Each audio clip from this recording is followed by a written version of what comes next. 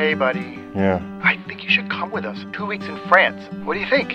You know how much Rosalind adores you? Plus, she wouldn't have to be stuck alone with her parents. Can we just leave them behind and live a life of ease, just the two of us? Would you do me the honor of being my wife? What?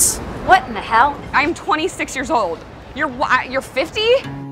You're a very pathetic, unemployed, just sad, sad person.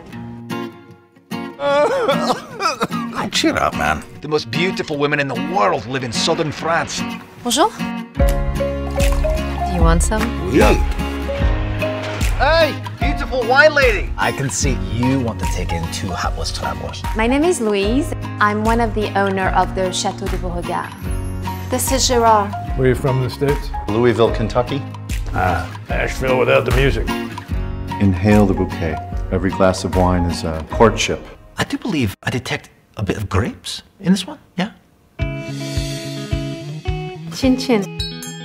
That is a sophisticated woman. She is into my maturity and knowledge. You might be good at talking about wine, but I'm a virile footballer. I waited all my life for someone to come along. I'm completely stuffed. That's not a very polite thing to say in French.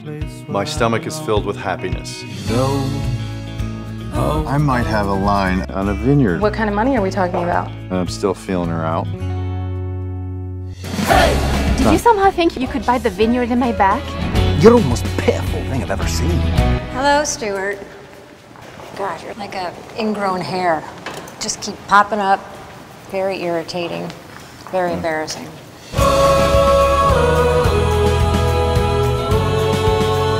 I'd like to think I'm sort of just trying to figure out what's next. Won't you stay, girl? There's nowhere in the world I'd rather be. So what's next? This wine reminds me of a cold winter night, sitting by a fire, reading Balzac.